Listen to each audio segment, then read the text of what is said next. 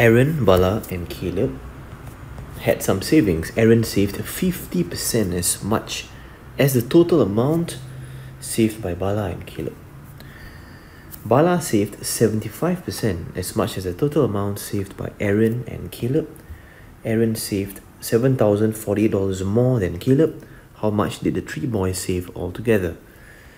Now, to do this question, first step you can do is to convert the percentage into a fraction.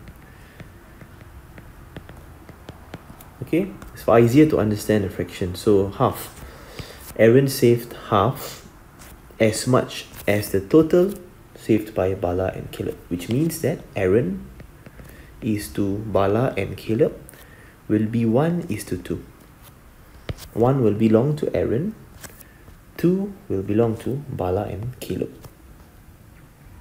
Next step. Bala saved 75% as much as the total amount saved by Aaron and Caleb. So same thing, we change the 75% into a fraction, 3/4. Okay, divide by 25, we get 3/4, which means that over here we replace the 75% with 3/4.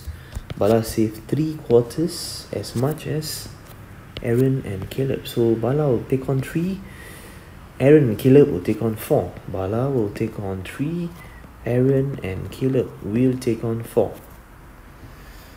And in both ratios, I want you to understand this, that the total amount saved by all these three people must remain the same.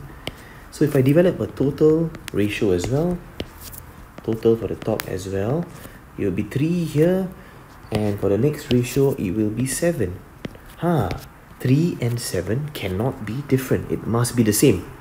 So we make it the same, 3 and 7, make these numbers the same, so times 7 throughout here, times 3 throughout here. So you'll get the top, you'll get 7:14 21. Over here, 9:12 21. Alright, which means very clearly, Aaron has 7 units of money, Bala 9 units of money. Okay, so Aaron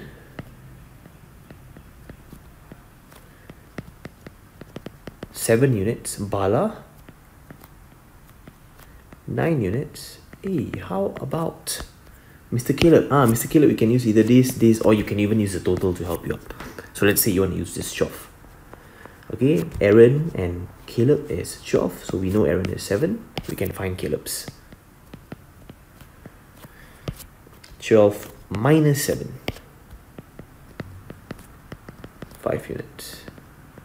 Alright, so for sure we know Aaron has 7, Bala has 9, Caleb has 5 units respectively. So Aaron saved this much more than Caleb. Aaron, Caleb. 7 minus 5. 2 units. Alright, so 2 units is equals to $7,048. Question is, how much did they save altogether? Total is 21 units, right? So we find 1 unit first. 7048 divided by 2. 3524. And we proceed to find 21 units. 3524 times 21. $74,004 is our final answer for this question.